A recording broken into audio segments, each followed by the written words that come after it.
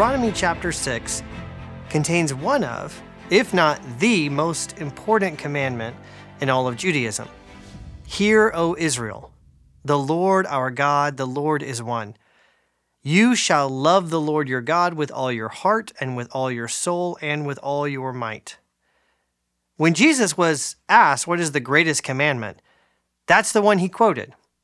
And to this day, traditional Jews are expected to recite this commandment every single day. But as important as this commandment is for both Jews and Christians, it isn't without its difficulties. As I mentioned in the first session, for instance, there are questions about what it is actually requiring. What does it mean to love God? And how can such a thing be commanded in the first place? For as the Jewish scholar John Levinson asks, for how can an emotion be commanded? How can we be required to generate a feeling within ourselves? One way of resolving the difficulty, as I mentioned before, is to recognize that within the context of Deuteronomy, loving God is not simply a matter of feelings or emotions, but rather of loyalty and obedience. Just as Moses here commands the Israelites to love the Lord with all their heart and soul, so in chapter 10, he tells them to serve the Lord with all their heart and soul, and to obey his commandments. So you might say this commandment isn't demanding us to drum up feelings. It's requiring us to serve and obey the Lord. That's one way to resolve the question, but it doesn't entirely solve it, because even if when Moses commands us to love, even if he means something like obey, that's not all he means. There's still a reason that he uses the word love. As another Old Testament scholar, Christopher Wright, points out, even if love and obey are nearly synonymous in Deuteronomy, that doesn't mean they're interchangeable in their meaning. Love, Wright says, clearly has a distinctive range of affective meaning, not entirely equivalent to the practical sense of obey. Love may not be merely a feeling, but it certainly isn't without feeling. So this command that Moses gives and Jesus repeats and Jews daily recite, it asks for our loyalty and our obedience, and it asks that they come from the heart. What's more, it asks that this love consume our entire being, our heart and soul and might, everything that we are. As St. Augustine said, how much with the whole? The whole what? I mean, not the whole ear and nose and hand and foot, with the whole heart, with the whole soul, with the whole mind, with the whole of what is alive in you, you shall love the fountain of life. Obviously, this command is no small matter. It's asking us not something minimal, but our entire being. But why? On what basis does God demand this of his people? Why should we be expected to give him such affection? Why should we be required to devote so much of who we are to his service? Why should we love the Lord? That may seem like a odd or maybe even pretentious thing to ask of Moses. I mean, you might think that Moses would just expect it to be obvious to the Israelites, that he would balk at such a question. But actually, if you read Deuteronomy chapters 5 through 9, you'll notice that Moses actually does provide an answer to that question. He doesn't just command our total and entire loyalty and love. He tells us why we ought to give it. Notice, for instance, how he begins his recitation of the Ten Commandments in chapter 5. First, he reminds the people of where they received those commandments and why. The Lord our God made a covenant with us in Horeb. In other words, Moses is saying, remember the history of these commandments. This isn't just some powerful deity insisting you recognize his authority. This is the one who entered into relationship, into a covenant with you at Sinai. And then to further emphasize the point, notice how he begins his recitation of the commandments themselves. I am the Lord your God, who brought you out of the land of Egypt, out of the house of slavery. That's how he begins the Ten Commandments. It's actually how they begin in Exodus chapter 19 as well, with the sentence, I am the Lord your God who brought you out of the land of Egypt, out of the house of slavery. Now, many Christians don't realize that because we rarely include that statement when we recite the Ten Commandments. We just begin with the first prohibition, thou shalt have no other gods before me. But when Jews recite the Ten Commandments, they typically begin with this statement by God. And it's important that we as Christians remember that it's there because it changes how you think about the commands. If you think the Ten Commandments begin with a prohibition, thou shalt have no other gods, then you might be tempted to conclude that these are just a bunch of rules handed down from some authority on high. But if you begin with the words Moses does, I am the Lord your God, then you'll realize they're not just the arbitrary wishes or rules of a higher power. These are instructions given by the one who loved his people so much that he liberated them from captivity. They're not just a set of rules, they are the guidelines of your liberator and your redeemer, of the one who loves you and rescued you. That's how Moses tells them, and that is why he's saying you should follow them. That's Moses' basic argument, and it's one he repeats multiple times over in chapters 7 through 9. In chapter 7, for instance, he says, the Lord your God has chosen you to be a people for his treasured possession, out of all the peoples who are on the face of the earth. In other words, this God, the Lord, Yahweh, he's not just the one who rescued you from Egypt, he's the one that chose you to be his people. Of all the nations, of all the peoples in the earth, he chose you. And why? Why did he choose you?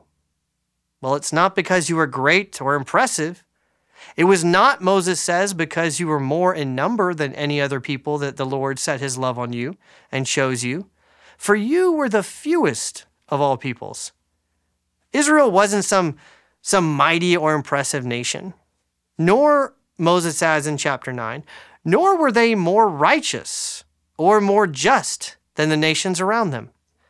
Remember, Moses says, and do not forget how you provoked the Lord your God to wrath in the wilderness. From the day you came out of the land of Egypt until you came to this place, you have been rebellious against the Lord. When you read these statements that Moses makes, you may wonder why he seems to have such a strong desire to insult his audience. Why tell the Israelites that they're unimpressive and frankly immoral? What's the point in beating them up like that? But Moses, he's not trying to beat them up, nor is he trying to insult them. What he's doing is reminding them that they are the unworthy recipients of divine love, that they have been lavished with attention and affection that they did nothing to deserve. And it is of vital importance that they remember that, because if they forget, then they will forget why they ought to love God with all their heart and soul and might. And this is not just true of ancient Israel. In his book, The Four Loves, C.S. Lewis talks about how we as individuals, how we too have a remarkable capacity to do exactly what Moses warns those ancient Israelites against. To delude ourselves into believing that somehow we have earned or deserved our position as God's people. No sooner, Lewis says, do we believe that God loves us than there is an impulse to believe that he does so, not because he is love, but because we are intrinsically lovable. And when we do that, when we forget the lesson of Deuteronomy, Lewis observes, when we allow ourselves to believe that God loves us because we're intrinsically lovable, then we lose our very reason for loving God. Because in order to love God, Lewis says, in order to love God, we must first recognize our desperate need for Him, our dependence on Him. In order to love God, we require a full, childlike, and delighted acceptance of our need, a joy and total dependence. We become jolly beggars. As I read Deuteronomy and reflect on its command to love the Lord, I think Moses' answer to the question of why love the Lord with heart and soul and might, I think it's remarkably similar to what C.S. Lewis has to say about our need for and our dependence on God. What Moses was trying to teach the Israelites, with the way he begins the Ten Commandments and with his many comments in chapters 7 through 9, what he's trying to teach them is to embrace their need with a full, childlike, and delighted acceptance, to joyfully recognize their total dependence, to become, as Lewis said, jolly beggars. Because jolly beggars know why they ought to love the Lord. For them, it's not even a question. But even if we accept that, even if we can recognize and accept the why of this command, we're still left with the question of how. How can we love the Lord? One answer, and without question the most theologically appropriate answer, is the one that Lewis himself gives in the Four Loves. The love that Moses commands is not something we can generate in ourselves. We can't fulfill this command simply by strength of will or by some kind of strategy that we may devise. God alone can enable us to obey this command to love. It is the Holy Spirit, the Apostle Paul says in Romans chapter 5. It is the Holy Spirit who sheds forth love abroad in our hearts. Which is why, as St. Augustine said, it's why we must learn to ask God Himself, grant me the grace to do what you command. That being said, the Bible makes it clear that God often uses very practical means to grant this grace, to communicate this gift of being able to love Him. And in this section of Deuteronomy, it's clear that one of the practical ways that God enables the people of Israel to do what He commands, one of the ways He assists them to love Him with all their heart and soul, is by teaching them how to remember. Memory is immensely important for Moses because, as he repeatedly emphasizes in these chapters, because the greatest danger that the Israelites will face is their own tendency to forget. Take care, Moses says, lest you forget the Lord your God by not keeping His commandments and His rules and His statutes. And then again he warns, and when your herds and flocks multiply, and your silver and gold is multiplied, and all that you have is multiplied, then your heart be lifted up, and you forget the Lord your God, who brought you out of the land of Egypt, out of the house of slavery. The danger facing Israel in their new homeland, the error into which they'll be tempted to give in when all of this prosperity arrives, the danger Moses warns is the danger of forgetting. They will forget their need. They will forget the Lord. And in forgetting, they will stop loving Him, and they will stop obeying His commands. Therefore, in order to love the Lord, they must first remember. But Moses doesn't just tell them to remember. He also gives them specific habits and practices by which they may remember. Take, for instance, what he tells them in chapter 6, right after he gives the command to love the Lord. And these words that I command you today shall be on your heart. You shall teach them diligently to your children, and shall talk of them when you sit in your house and when you walk by the way, and when you lie down and when you rise. You shall bind them as a sign on your hand. You shall write them on the doorposts of your house. The intention to remember is all well and good. It's great to want to remember, Moses is saying. But in order to do that, in order to not fall into the trap of forgetting, you've got to develop actual practices that help you remember. As Stephen Fowle puts it, forgetting the Lord involves more than a failure of memory. It is also tied to a failure to practice the right forms of attentiveness and to keep those practices of attentiveness rooted in catechesis. In other words, what causes Israel to forget and therefore to abandon this first and most important commandment, to love God, what causes them to forget doesn't just come from forgetfulness. It comes from not continuing these very practical habits of remembering and these practices of reminding their children. The reason that they don't love the Lord is that they have forgotten him.